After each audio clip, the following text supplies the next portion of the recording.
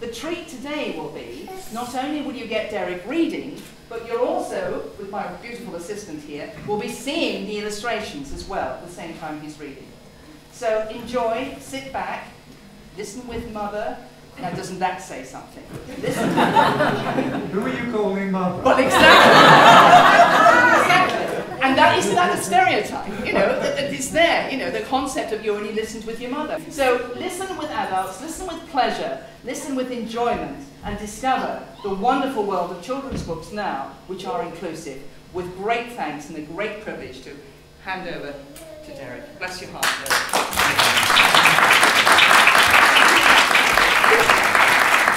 Hello, good afternoon. I hope you like being read to. I, as a child, loved being read to. I think maybe, I always knew I was going to be an actor anyway, right from that high.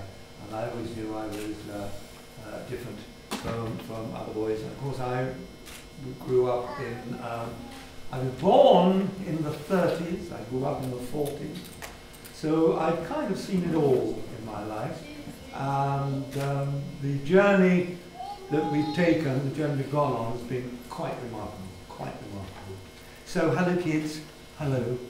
Now the first story, have you got it up there, is called 10,000 Dresses. Every night, Bailey dreamed about dresses. A long staircase led to a red Valentine castle. On each stair was a brand new dress, just waiting to be tried on. 10,000 dresses in all, and each one different. The first dress was made of crystals. When Bailey slipped the dress on, the crystals clinked against each other like millions of tiny bells.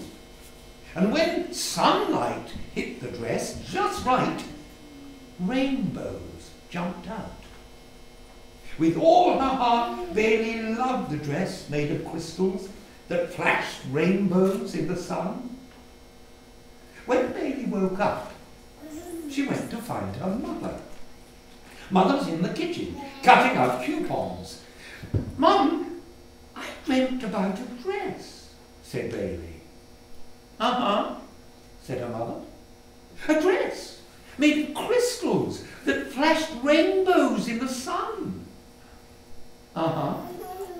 And I was wondering if you could buy me a dress like that." "Bailey, what are you talking about? You're a boy. Boys don't wear dresses." "But I don't feel like a boy," Bailey said. "Well, you are one, Bailey, and that's that. Now go away. And don't mention dresses again." Bailey went to her room. Now she would never have a dress made of crystals that flashed rainbows in the sun. That night, Bailey walked right past the crystal dress and went to the second stair. There was a dress made of lilies and roses. When she slipped it on, she saw that the sleeves were made of honeysuckles. Bailey picked a few of the blossoms to taste the little drops of honey. With all her heart, Bailey loved the dress made of lilies and roses, with honeysuckle sleeves. Bailey woke up and went to find Father. He was in the backyard, putting up weeds. "Dad, I dreamt about a dress," Bailey said. "Uh-huh," said her father. "A dress made of lilies and roses with honeysuckle sleeves." "Uh-huh. And I was wondering if you could grow me a dress like that." "Bailey, what are you talking about? You're a boy. Boys don't wear dresses." "But I don't feel like a boy," she said. "Well, you are one, Bailey, and that's that. Now go away, and don't mention dresses again." Bailey went to her room. Now she would never have a dress made of lilies and roses with honeysuckle sleeves. That night, Bailey walked right past the crystal dress and the dress made of lilies and roses, and went to the third stair. There was a dress made of windows. One window showed the Great Wall of China, and another the pyramids. With all her heart, Bailey loved the dress made of windows, which showed the Great Wall of China and the pyramids. Bailey woke up and went to find her brother. He was playing soccer with some kids. "I dreamt about a dress," she told him.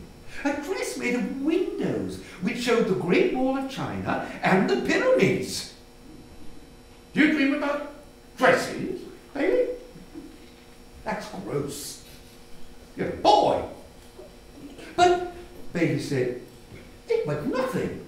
Get out of here before I kick you." Bailey ran and ran. She ran all the way to the end of the block until she came to a house with a big blue porch. An older girl was sitting there with needles and thread and old sheets. "What are you doing?" Bailey asked. "Making dresses," said the big girl. "But it's really hard. Mine all come out looking the same." "Maybe I can help," said Bailey. Bailey told Laurel, the big girl, about the dress made out of windows, which showed the Great Wall of China and the pyramids. "Oh, that's awesome," said Laurel. "But how do we make a dress out of windows?" "We'll use old mirrors instead," said Bailey. Together the girls made 2 new dresses, which were covered with mirrors of all shapes and sizes. "These dresses don't show us the Great Wall of China or the pyramids," said Laurel. "No," said Bailey, "but they do show us ourselves." "You're the coolest girl I've ever met, Bailey," said Laurel. "Hey, do you think we can dream up any more dresses?" Bailey grinned. "I think I can dream up 10,000. Oh.